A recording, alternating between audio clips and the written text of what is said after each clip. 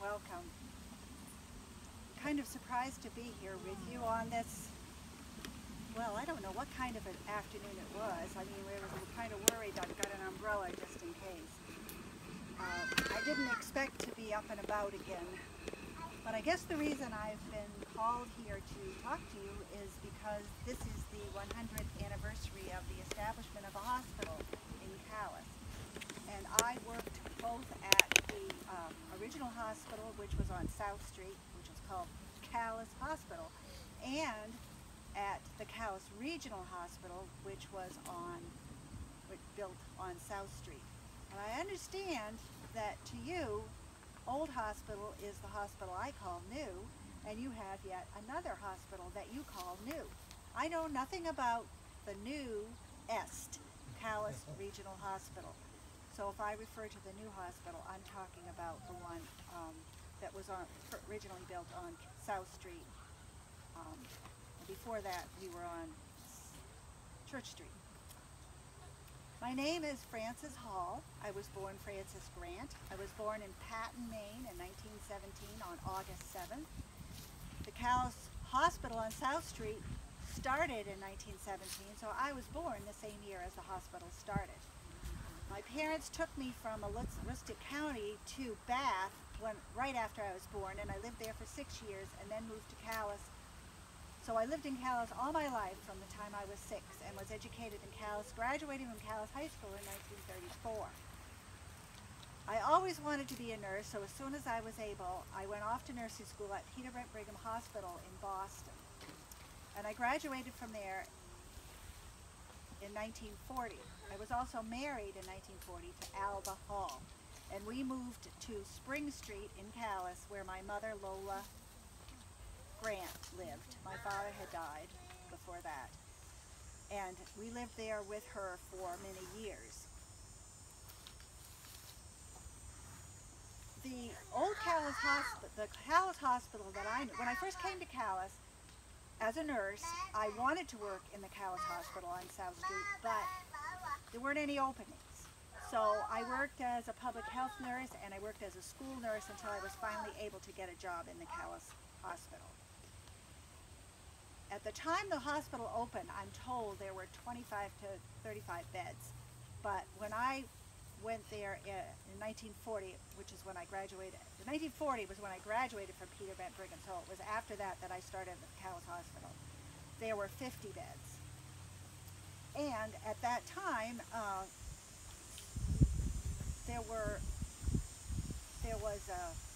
many of the doctors were away at war. So there was reduced staff, and the nurses had to do more duties than we had done earlier because we had to fill in for where we were short of doctors. Nurses gained responsibilities during the war in the absence of the doctor. I did floor duty and then eventually worked myself up to being a head nurse. There are a lot of changes I saw in the nursing career over the course of my lifetime. I was in a nursing career for 40 years. When I went to nursing school in the late 1930s, nurses were trained in a lot of things, not just medical procedures, but also in how to take care of a patient, for patient's physical comfort generally. So we did learn how to give injections and enemas and how to take blood pressures and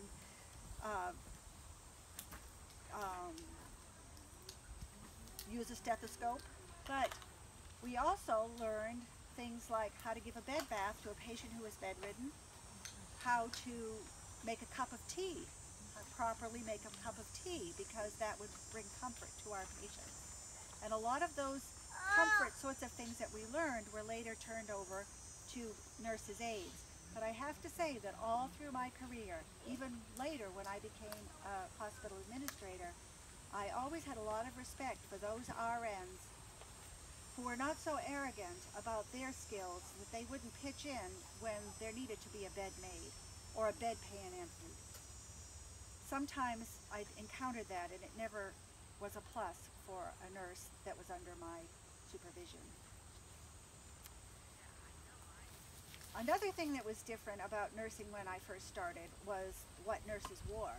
I learned from a nurse who was a nurse at the Calais Hospital on South Street when it opened, and she told me that when the uniforms they wore when the hospital opened were starched white uniforms that went 6 inches above the floor. And the supervisor would measure to see how far above the floor your skirt was to make sure you were following the rules. By the time I went there, we were still wearing white uniforms, and many times we had an extra white uniform in our locker in case we had some mishap that required it. I never got used to the idea that nurses wore anything but white. That was a hard thing to get used to.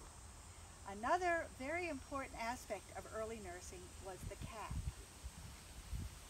Every nursing school had its own cap, distinctive style, whether it sat perched on the top of the head and was round, whether it sat on the back of the head, whether it had lace on it, or a black band or a white band. There was something distinctive for each and every nursing school, and a nurse wore that cap very proudly. I can't say that I was sorry to see that go, because it can be very inconvenient sometimes, but I still can't imagine not having white uniforms on my nurses.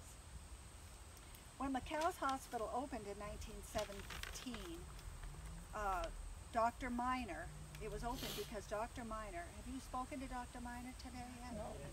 Well, Dr. Miner decided Calais was big enough and needed a hospital, so he looked around and he saw there was a big Victorian house with a turret and verandas, and located on Church Street between where the Baptist Church, Second Baptist Church is, and the city building, which is now a parking lot.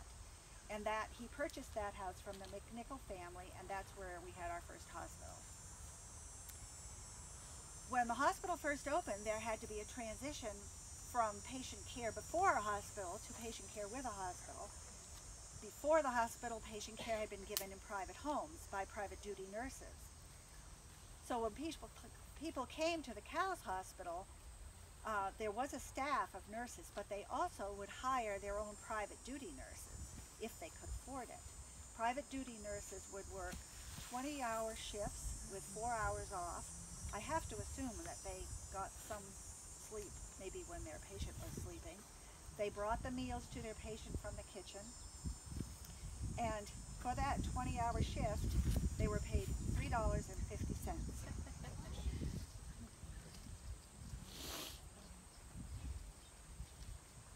During the 1940s, when I started to work at the Calais Hospital, many of the doctors had gone off to war, and when they came back, they had a lot of new ideas. And one of the doctors who came back with new ideas was Dr. Cobb. Dr. Cobb had the idea that we needed to have a medical clinic where we had more than one doctor under one roof, and each doctor would have a different specialty. So he purchased another old Victorian house on Hinckley Hill, which was known as the Benjamin Young House, and he made that into a clinic. But before long, they moved that clinic into the hospital. And in 1948, they reopened that Benjamin Young House as the convalescent and maternity home. Now, in the 1940s, when all the men came back from war, there was a baby boom. And that was why they needed more space for the maternity. In that hospital, there were different rooms for different towns that were serviced by the hospital. So if you came from Topsfield to have a baby, you went into the Topsfield room. And if you were from Grand Lake Stream, you would go to the Grand Lake Stream room to have your baby. So the mothers from those towns would have their babies together and then go back, hopefully with a bond that would persist as their children grew up in those communities.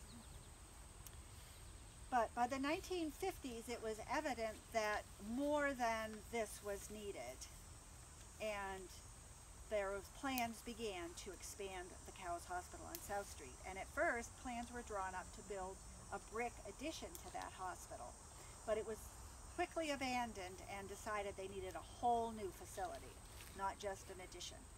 So they plans were drawn up to build a new hospital, which became the first Calais Regional Hospital just off of South Street.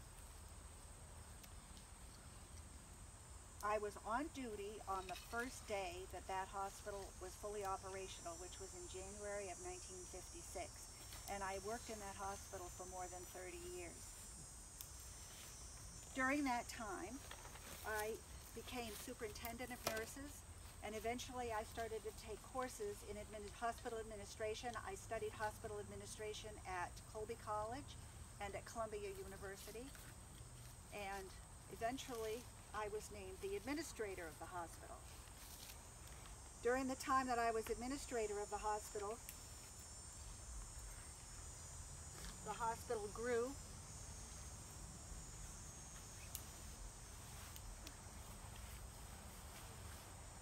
I don't know if any of you remember when it had only the central building, but there were 3 wings added to that building during my term as administrator of the Calais Hospital. And the last wing that was built was named the Hall Wing after me, which I considered a great honor and a legacy for my career as a nurse. But there was more to my life than just my professional life as a nurse, and I feel compelled to share that with you. My husband and I moved in with my mother on Spring Street after we were married, and we had one daughter who also became a nurse, Barbara.